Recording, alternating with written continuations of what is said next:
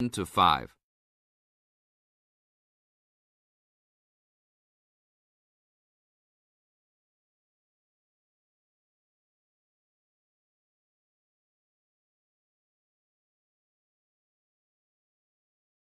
Now we shall begin. You should answer the questions as you listen, because you will never hear the recording a second time. Hello, how can I join the library? Well, you need to make an application. Would you like to do it now? Yes, if I can. One moment and I'll get the form. Now, I just need to ask you a few questions before you sign at the bottom. Okay. Your full name, please. Angela Mary Price. Price? Yes, that's right. Okay. And your address? Apartment 3, 86 Bridge Street, Pimlico. Bridge Street. That's just near here, isn't it? Yes, not very far. Good. So the postcode must be 2065, right? Yes, that's right. Now, your telephone number. I need both home and work if you have them. My home number is 8763-5142, and work is 8456-1307. Do you need anything else, like ID or something? Yes, your driver's license will do, if you have one. Right. It's easy to remember. I know it by heart. 4040AC. I'm afraid I'll also need to see it. Okay, here it is. Thanks. And your date of birth, please? 24 March 1981. Okay, thanks. That's the most important part completed. But if you don't mind, I'd also like to ask you a few questions for a survey we're conducting. Yes, that's okay. Now you have some time to read questions 6 to 10.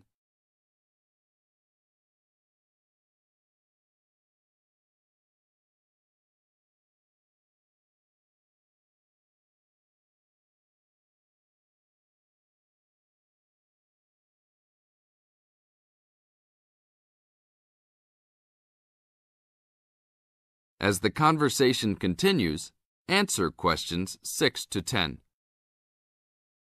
What kind of books do you like to read? Here's a list to look at. Oh, it varies from time to time, but I always like to relax and learn about other countries I might visit one day. I don't like anything too heavy or serious, unless it's about animals or the environment. I'm not really into sport very much. Anything else? Well, I do like entertaining at home. You know, dinner parties. So I suppose you'll have something for me in that line. The pictures in those books always make me hungry, although they never seem to turn out exactly as they look in the books. Fine. I think that's all I need now, except I need you to sign here on the application form. Oh, and I almost forgot. The membership fee is $20, which is refundable if you no longer stay a member. There you are. Do I sign at the bottom here? Yes, that's right. You can borrow books now if you wish, although your membership card won't be ready until next week.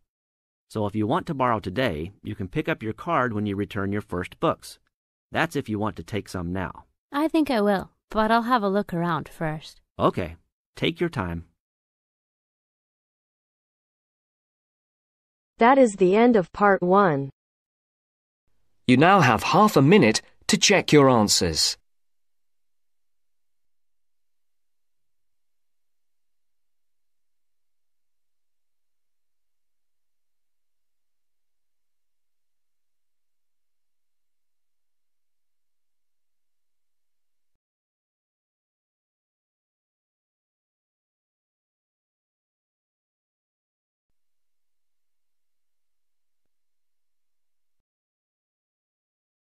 Now turns to part 2. Part 2.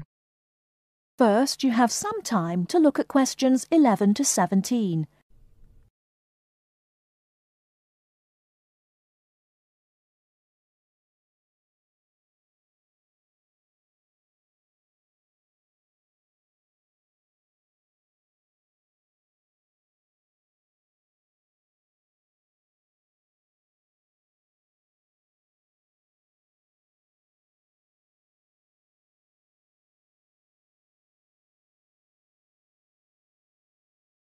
Now, listen carefully and answer questions 11 to 17.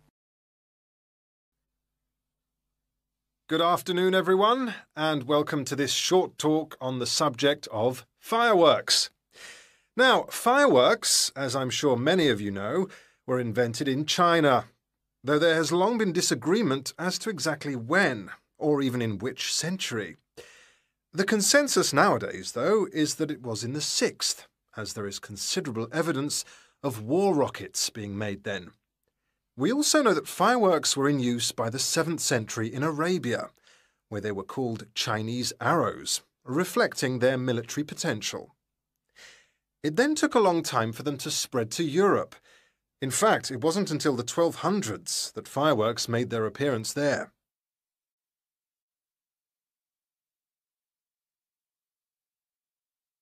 The basic ingredients of fireworks have changed little to this day.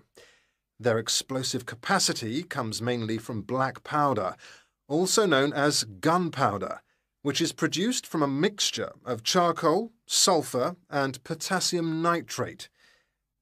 A modern aerial firework, the kind used nowadays in big public displays, not the small rocket type that you might remember from your childhood, is normally made in the form of a shell, often a sphere about the size of a peach.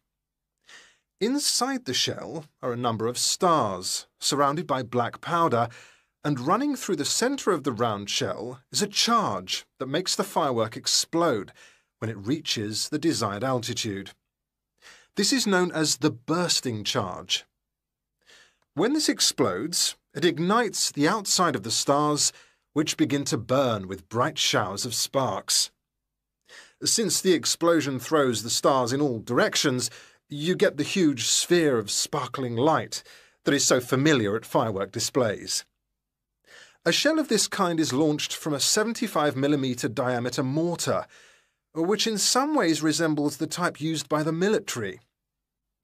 The mortar is a steel, or increasingly for safety reasons, shatterproof plastic pipe. This is likely to be 500mm long and sealed at one end. The other end is aimed at the sky, and at the bottom of the pipe, below the shell, is placed a cylinder containing black powder. This has a long fuse, which projects out of the tube. When this is lit, it quickly burns down to the lifting charge, which explodes to launch the shell. In so doing, it also lights the shell's fuse. The shell's fuse burns while the shell rises to its correct altitude, and then ignites the bursting charge so it explodes. Before you hear the rest of the talk, you have some time to look at questions 18 to 20.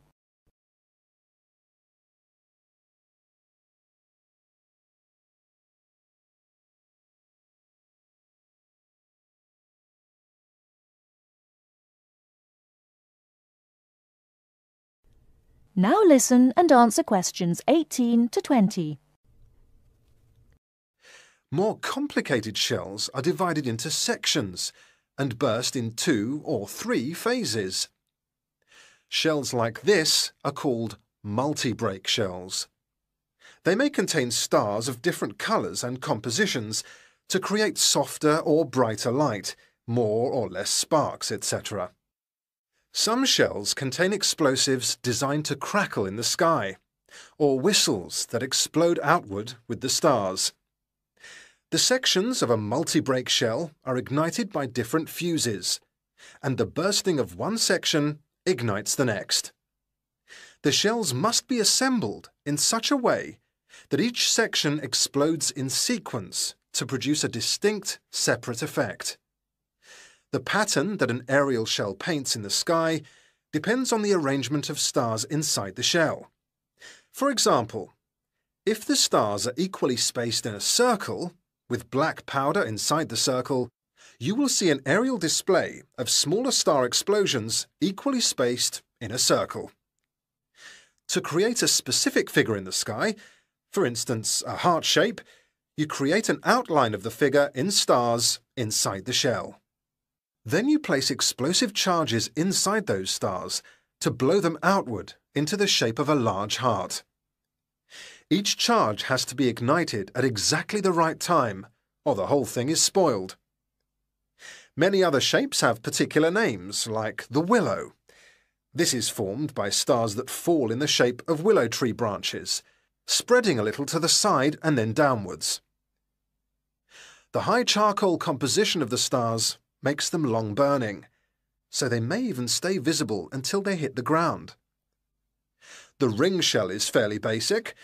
It is produced by stars exploding outwards to produce a symmetrical ring of coloured lights.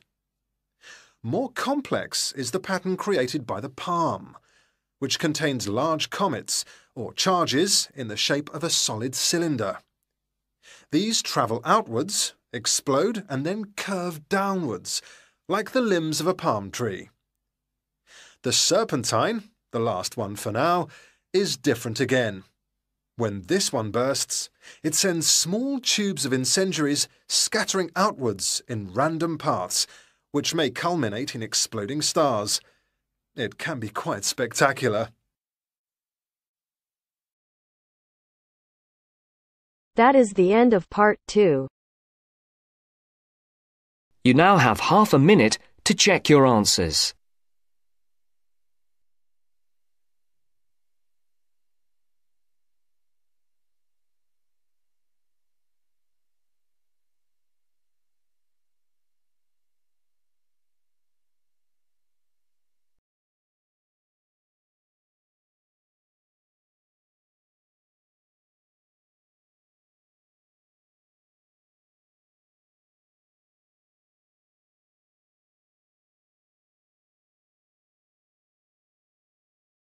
Now turns to part 3. Part 3. You will hear an interview with Professor Green from a local university which enrolls a large number of overseas students in its courses. He is talking to Indra, a student representative, about the importance of attending lectures. First, you have some time to look at questions 21 to 24.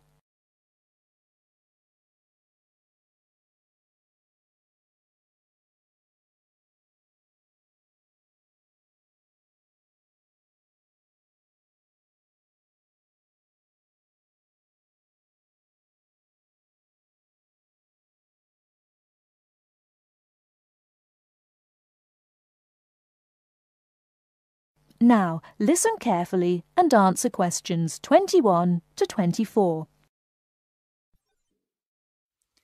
Good afternoon, Professor Green. Thank you for your time today. I wonder if you could explain why you think it is important for us to attend lectures in a course that we're studying. Well, despite the increasing dependence on online communication these days, I do think it is important. Apart from delivering the content of the lecture itself, I believe that there are some general communication benefits from having large groups of students together in one place. For lecturers, it is an opportunity for us to address many students together at one time. For students, it helps you to feel part of the wider learning community who are following the course. You can interact with each other both before and after the lecture to discuss the ideas and content, networking with each other and comparing your notes. But isn't most of this achieved, as you said, these days through online communication? Well, lecturers do communicate with students online, of course, but we usually only give a summary or notes of the lecture, so there are significant differences. When you go to lectures, you get more of an insight into what the lecturer considers important. We give additional commentary and anecdotes, and by voice emphasis, we can alert you to the key concepts, theories, and issues of the subject. By not attending lectures, you might miss crucial information about what we are expecting in an assignment. You know, these extra things can make a difference. Okay, but there are tutorials. There is a lot of interaction between students and lecturers in tutorials. Can't all this be done in tutorial discussion groups instead of having lectures? Yes, to some extent. But during lectures, the lecturers can sensitise you to the debates and the controversies that are dealt with in the literature. This can help you think more critically about the subject. So then, when you come to the tutorial, you'll be able to come with some questions and ideas for discussion. The result of this is that the tutorial class will be more beneficial for everyone who attends.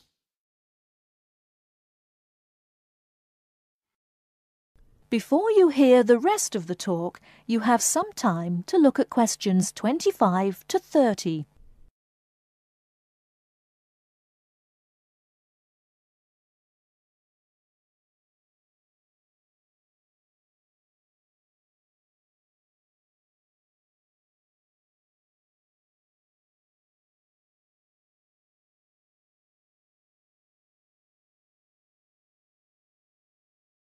Now listen and answer questions 25 to 30.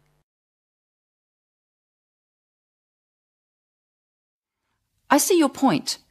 However, surely this also depends on whether students are able to understand and follow the lecture well. What strategies do you recommend to help students get the most out of lectures? I would say that first of all, it is important to do some pre-reading. By doing this, you get an orientation to the topic. You'll become familiar with the key terms and you'll be able to follow the lecture points more easily. I also think it is good to arrive early to collect handouts and to find a seat where it is easy to see and hear what is going on. Then, importantly, during the lecture itself, you need to be attentive. I know from experience that it is often difficult to be attentive. What can students do to improve their attentiveness during the lecture? I think that there are two keys to following a lecture successfully: using the visual cues and using active listening techniques. By maintaining eye contact with the lecturer and following how the lecturer makes use of the slides, whiteboard and so on, you are using the lecturer's visual cues, which help make the structure of the information clear and give you a sense of what's important. Then, using active listening techniques will also help you to process the information. What do you mean by active listening techniques? Well, you need to pay attention to the methods the lecturer uses to highlight important information. As I said before, in the spoken language of a lecture, we get the benefit of things such as stress and intonation, use of examples and anecdotes, as well as the language signals used to show relationships between ideas. Yes, I see what you mean. These things will be missing in written summaries. And what about taking notes? Does that help? Taking notes helps you to concentrate, so I would certainly advise you to do that. It's difficult to listen and write good notes at the same time, so it does take some training. Yes, taking notes needs a lot of practice, I've found. Do you have any other advice? Well, I can't finish without stressing the importance of formulating questions while you are listening. During the lecture, you should ask yourself questions about the content of the lecture and the points you are following. Ask questions like, what are the benefits or problems? What other examples are there? How does it work? Why does this happen? This will keep you focused and actively engaged in the content of the lecture. Professor Green, thank you very much for your valuable tips and your time today. You are very welcome. That is the end of part 3. You now have half a minute to check your answers.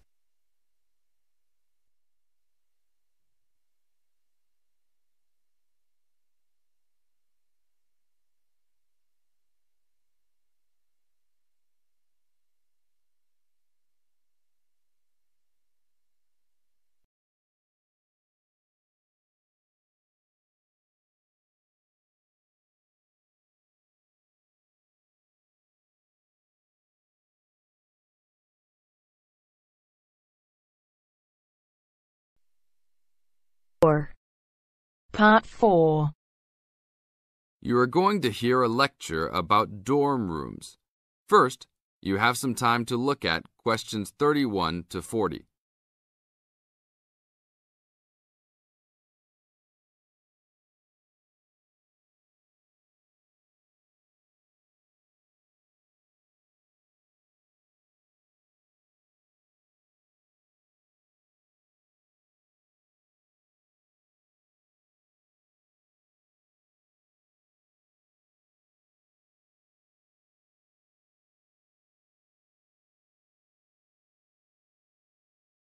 Now listen to the tape and answer questions 31 to 40.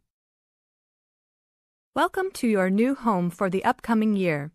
These dorm rooms are among the best in the nation and are the newest ones at this school. So I hope you will all learn to appreciate them and take good care of all the facilities here. I am Gina, and I will be residential advisor in this building for the year. Today I am going to tell you about some of the programs and facilities that are available to you. I will also be telling you the rules that everyone is expected to abide by. I will be asking you to give me your full attention for the next few minutes. I will first tell you about the facilities that are available to you. The dining facility is located on the first floor of the building. It is open 7 days a week from 7 a.m. to midnight. All the food offered to students is freshly made every day, and my own opinion is that the food is actually quite good. Feel free to come and grab a banana for breakfast or sit down with a group of friends for dinner. Although your meals are served buffet style, please do not waste food. All students are expected to clean their own tables after meals. In the basement of this building, there is a gym and recreational hall. The gym has workout equipment such as treadmills and weight sets. In the recreational hall, there are ping pong tables and a pool table for student use. You must sign in when using this equipment, and you will be held responsible for any damages or losses. The gym and recreational hall are open daily from 10 a.m. to 10 p.m. There is a kitchen located on the second floor of this building. Your dorm key will open this door. Inside there is a refrigerator, a microwave, an oven, and a stove. This room is open 24 hours a day, 7 days a week. If you decide to cook a meal, please be considerate to all the students and clean up after yourself. You can use some food in here, but please do not make a mess. Some students do end up having their food eaten from the fridge, so be careful. Don't leave anything that looks like it tastes really good. Do not leave pots and pans lying around in the kitchen. Please store these in your room. There are many programs being sponsored by our building this year. One of the most popular is our Saturday morning outings. In the past years, these trips have included going fishing, hiking, cycling, ice skating, and even going to the beach. There will be a listing of scheduled events coming out soon. The university sponsors these trips, so transportation will be provided. However, there are usually some costs associated, though they are usually minimal. Our building also has a volleyball team. All students who live in this building are welcome to join. Last year we won first place in the dorm league. Please sign up at the front desk if you are interested as soon as possible, as there are only 20 spaces available based on a first-come, first-served rule. The last things I want to talk about are the rules of our building. I know rules can be boring, but they are necessary to ensure the welfare of everyone living here. First, noise levels must be kept to a minimum after 11 p.m. Many students have early classes, so for those of you that have the luxury of sleeping until 10, please don't stay up late making lots of noise. Secondly, all visitors must sign in at the front door.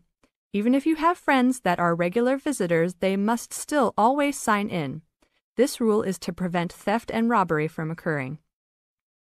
Thirdly, alcohol and drugs are not permitted in this dorm in any place or at any time. Lastly, just be safe and have a great time. University is the greatest time of your life, so make the most of it. Thank you all for your attention. That is the end of part 4.